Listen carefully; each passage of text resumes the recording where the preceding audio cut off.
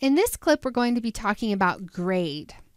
Okay, so let's go ahead and add a grade node. I'll just hit tab and type in grade, and we'll add that. I'm going to be adding it between the merge and the grain. And then let's just view there at the very end with the grain so we can kind of just see it all together.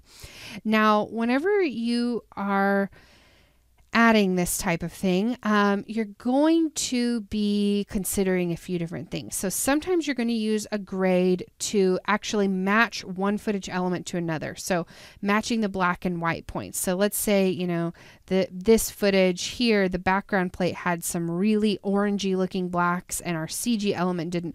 We could change the orangey blacks to more true blacks, and then it would match better with our CG element. Or you may correct the CG to match the orangey blacks. It's kind of whichever you prefer. It's better to kind of get everything to a neutral point where you're kind of all on the same page.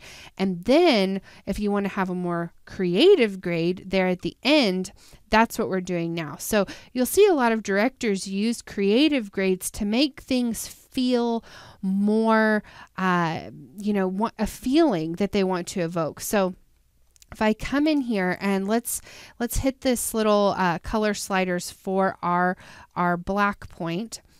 And I can start to push that, just like I was saying. I can make the blacks a little more yellow, a little more golden, or I can make it feel a lot more cool.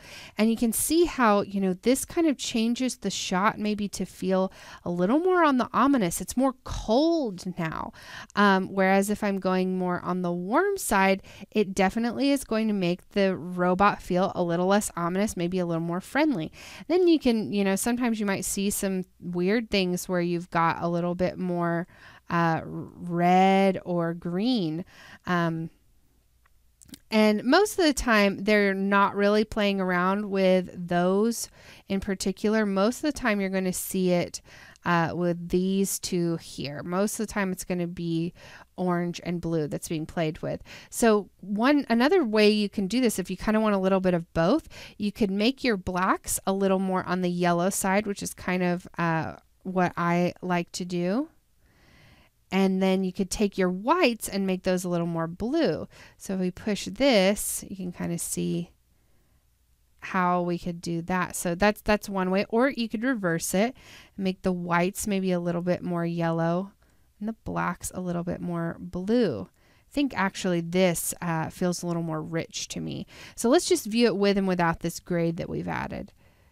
So you can see it's a pretty subtle difference, but it just adds, you know, a little extra dimension of control that you have over the mood of the shot.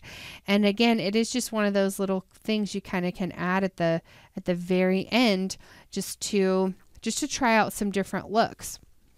And it's an easy thing that, you know, you could do a few screen grabs, try out a few different ones with different screen grabs, and then pick which one you like based on the mood that you're going for. So that's about wraps it up for our introduction to Nuke for After Effects users. Thank you so much for watching, and good luck in using Nuke on your own.